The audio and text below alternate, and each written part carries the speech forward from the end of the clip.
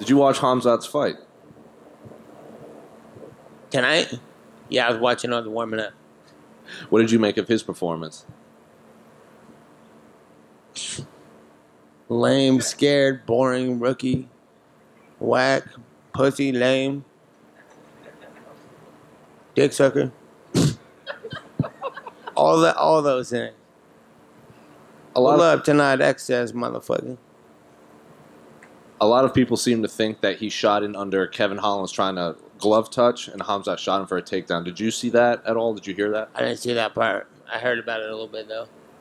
What did you say to Tony after the fight? We saw you guys talking as soon as you let go of the submission. Just respect. He's been around a long time and fighting a lot of people, put on a lot of good performances, put on a lot of fucking crazy fights, took a lot of damage. People could act however the hell they want if they've been done shit like that. To me, people are like, that person's crazy. This dude's doing that nowadays. I'm like, whatever. He put on enough wars to do whatever the fuck he wants.